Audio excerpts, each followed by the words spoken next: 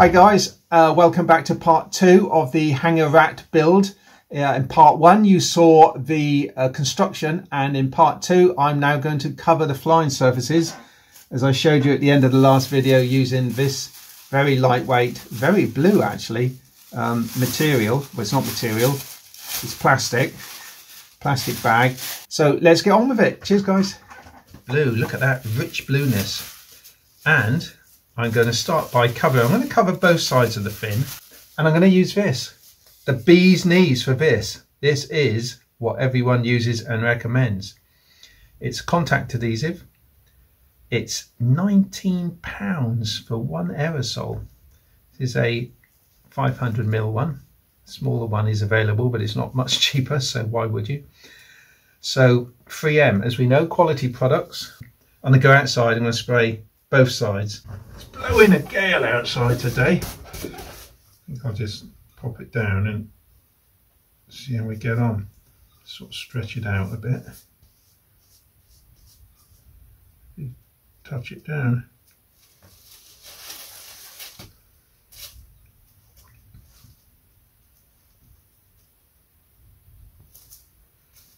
I'm going to wrap it round the front when I do the other side. Sorry Chris, just cut through your sticker there. And the same with the back, I'll wrap it around when I've done the other side.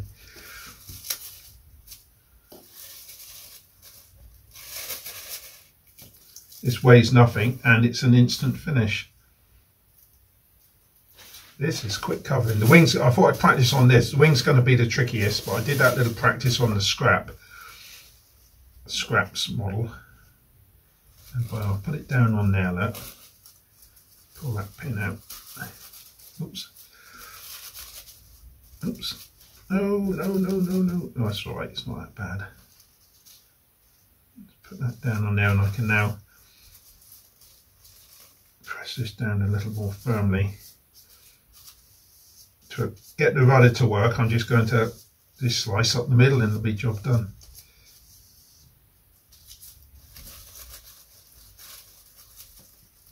You can stretch it a little bit just to get it a bit tighter.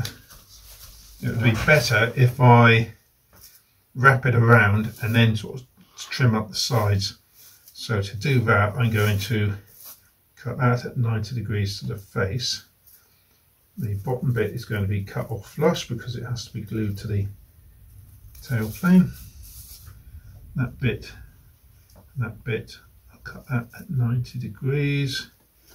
Cut this at similarly 90 or thereabouts.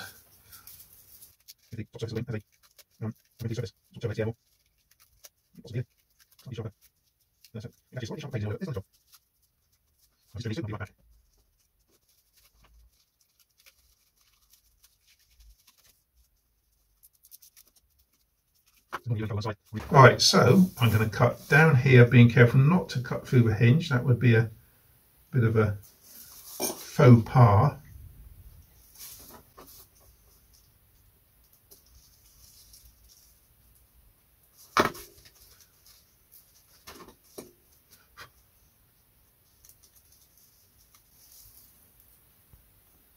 Just feeling it riding over the hinges, so there we go. What I'll do, I'll just open it up a bit and push it into that, because it will have a little bit of tackiness in there. Well, that's my first attempt with 3M. It's okay, it's fine. Oh, I've got to make a little slot here for the control horn to glue into in a moment. I love experimenting with new stuff like this. Well, it's new to me. There's videos online using it, so I'm not inventing the wheel here. Do you know, the man who invented the wheel didn't make a penny, but the man who invented the other three, well, he made a fortune. Ta-da! So there we are. I'm happy with that. That's going to look lovely floating by, with the rudder flapping in the wind. Right, elevator next. Pop that up there to dry. not elevator, of a tailplane. So I'm only going to cover one surface. Which one is it going to be? I haven't rounded the leading edge or anything. Cut a slot down the middle here for the fin to glue on, so I'll do that carefully. So bearing that in mind, that's a little bit flusher than the bottom, so I think I'll spray that side and then we'll lay it on. So the wing's going to be the fun part. In fact, I'm not even going to film this bit, guys, because it's exactly the same, well, even easier than the fin bit. So I'm just going to do this and I'll be back. We'll do the exciting bit, that is the wings. Okay, welcome back, guys. Less than 5 minutes have passed. I was just thinking, actually, I could have done it on a sort of a time lapse or something, but anyway, there it is. Right, I do have to cut that slot out in the middle, which will be fun. I need an eighth of an inch. We say, or less than an eighth really, because actually, how far forward does it come? It comes, oh, it doesn't go all the way back. Look, lucky I checked. So we only want to go back to, say, about there. Just the way to the blade, really. I don't know if that's gone through it or not. That has. Just a narrow slot.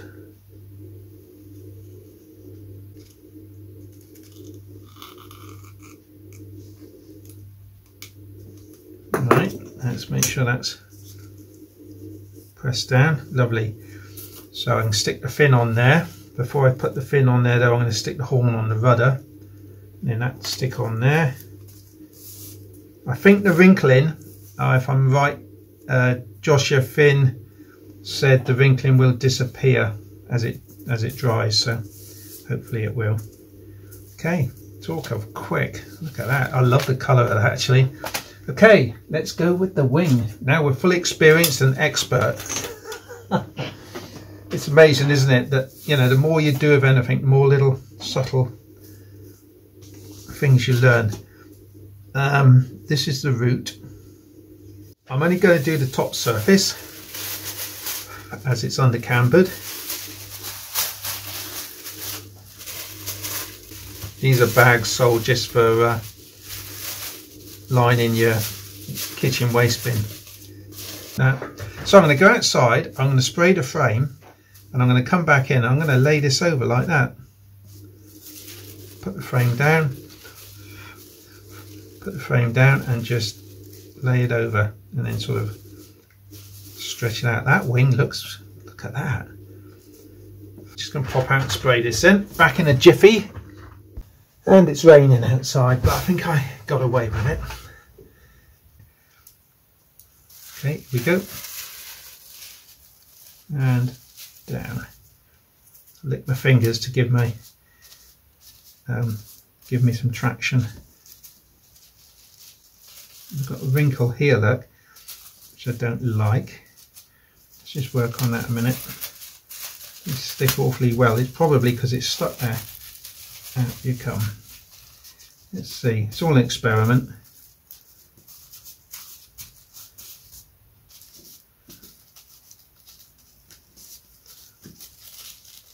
Glad I've got a bit of surplus so I can tug on it actually.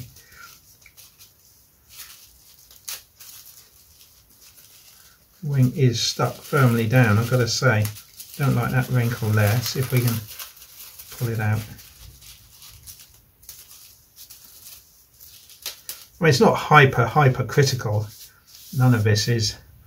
It is a slow flyer. Slow flyers are very different to any other sort of flyer. Right, see if we can just lift this off. I'm going to use the back of the blade. Oh yeah, that's coming off okay.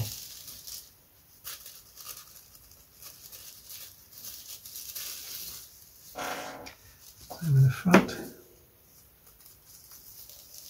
Because you don't know how much sort of working time you've got with contact. That's just experience, isn't it? Right, before I turn that over, I've got to just trim the corners. So I want 90 there, 90 there. I wonder how much strength this adds to a wing. But, you know, like tissue adds a huge amount of strength. Or add something, I guess. Maybe that one's a bit steep. Let's put one in there. Right, let's start on the leading edge. Pull it around. It is tacky. I mean, you can feel it's tacky.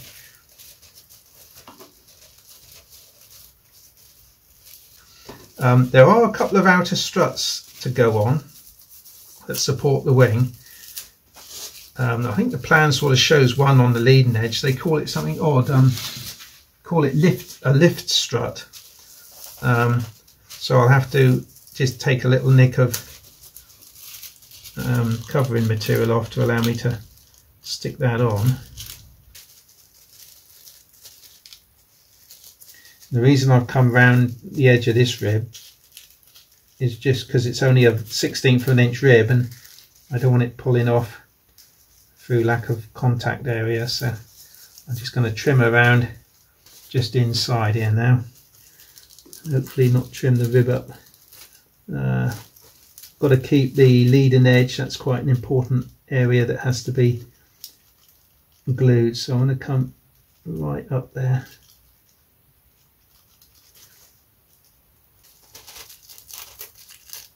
Yeah, there we go. So I'm going to do that all the way along.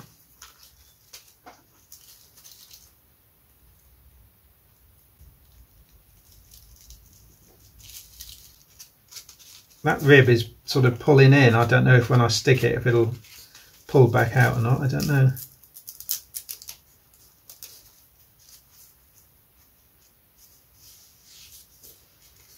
Okay. Let's do the other bits. Techniques, Cliff, techniques.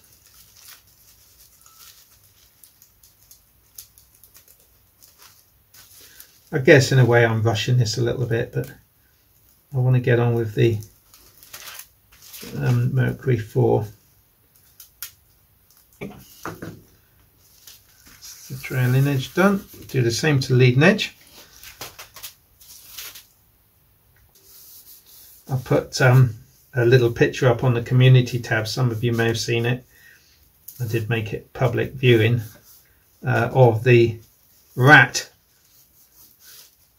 And Caroline came back, Caroline, sorry, came back pretty quick to say, I said, if you can guess what this is, you might guess what the plane is I'm building, being a Hangar Rat. And she came back with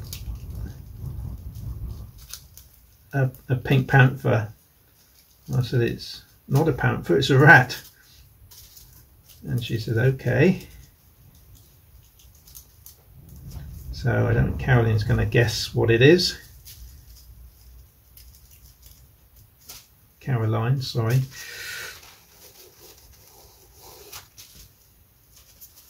You've got to know, you've got to be a little bit into free flight to know what Hangar Rat is. I think Andrew, Downwind Checklist, will guess it because he's built one. Didn't have a huge success with it, but he has built one. She's kind of gave me the idea, so thanks for that, Andrew.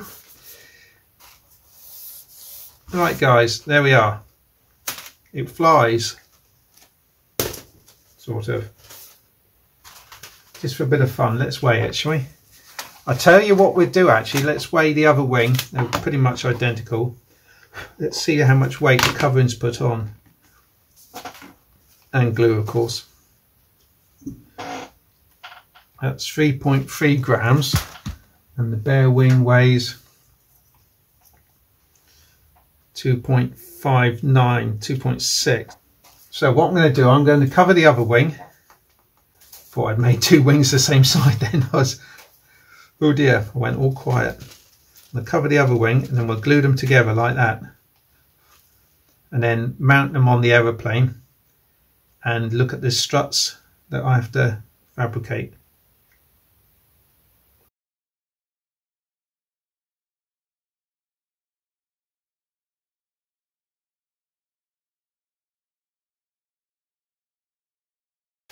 Let me go and do the other wing, guys. I'll come back to you when we're going to glue them up. Cheers.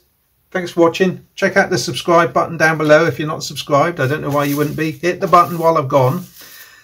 And also while I've gone, just have a look at the join button for helping to fund the channel and support it, help it to grow, etc. Welcome back, guys. So a couple of minutes have passed. I've covered the other wing. It's better in some places, but not so good in others. So now we have to try and fix this together. It's supposed to be 2.5 inches the dihedral under each wing, but that's for the small version of this aeroplane.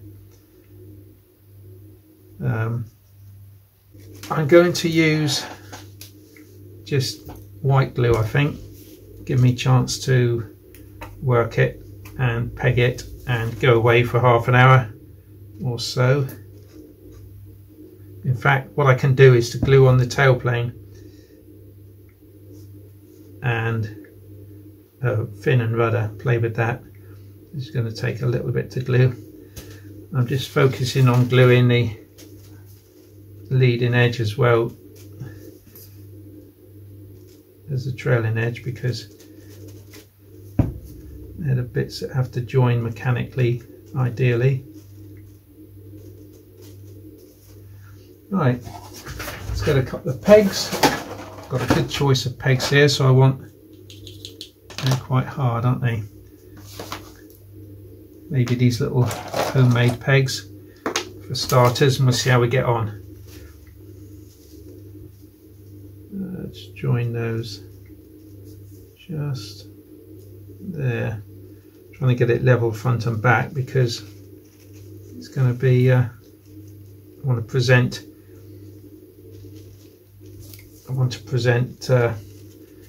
equal amount of wing to the slipstream. Okay, good. Wing covered, major stage complete. Wing covered and joined. So now I get the fuselage out. Let me move this somewhere gentle. Before I do that even, I've got to glue the control horn in, jumping ahead of myself there.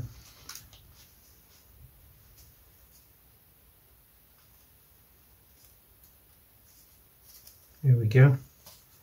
And control horn in place. Now, I'm going to stick that on there. Now, how am I going to get that at 90 degrees? I'm going to get that lined up to there. Lined up to there. Quickly get that in there.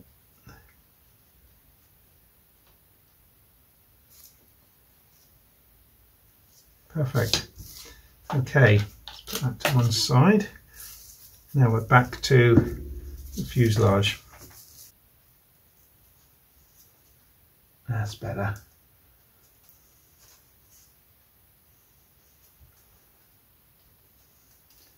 All right, let's let that set and we'll come back to it and work on the push rod and get the wings glued on, and then look at the struts. Enjoying it so far, guys? It's a learning curve, but it's going to look really sweet when it's done. So Hangar Rat, I think I've timed it up certainly 1.5, if not 1.6. So yeah, cheers. Let's take you in again to show you what you've missed. It's just a bit of heat shrink with a piece of 2mm carbon rod going down to the tail end.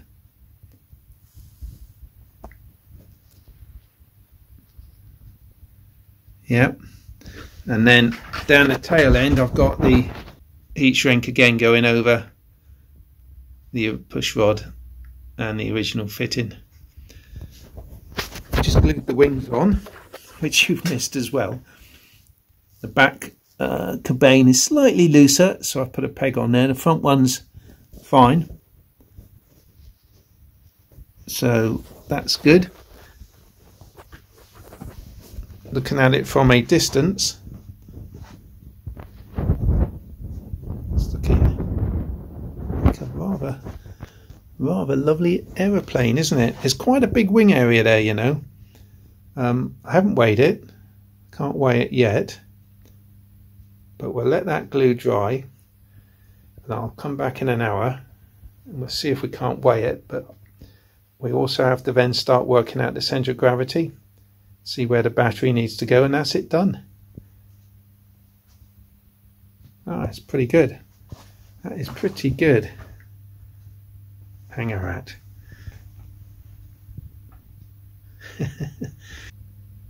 I reckon it's going to fly really slowly, you know. Hopefully it will. A nice, slow, gentle. Open the throttle to climb. Close the throttle to come back down. Wings are dry. CG is about there, just in front of the cabane strut. About there. And look at that. I've got to admit I'm surprised at that. So the battery can sit just here. Put a bit of Velcro on. And should be good to go. So here it is. The Hangar Rat times 1.6. Oh, just got to do the wing struts now. But apart from that, that's a finish. So I'll call it a day there for the video, guys. And if you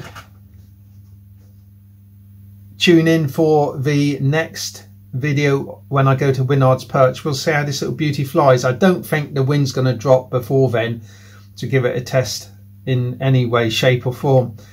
The forecast isn't good, so if it does, then obviously I'll do an outdoor video, but failing that, I'll save it for Winard's Perch and I'll see you in that video there.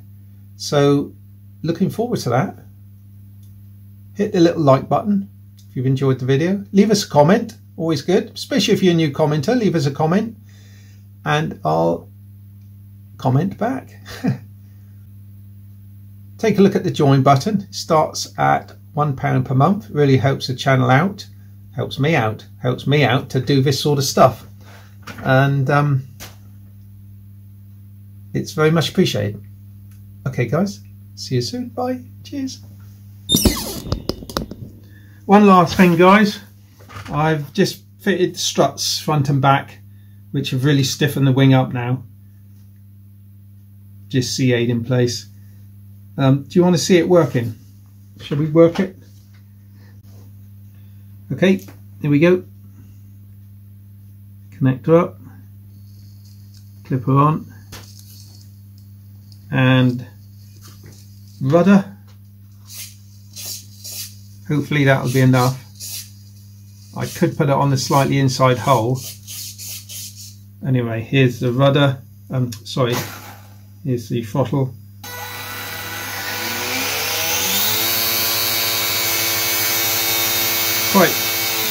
Quite a lot of power there. That should be okay. So yeah, there we go.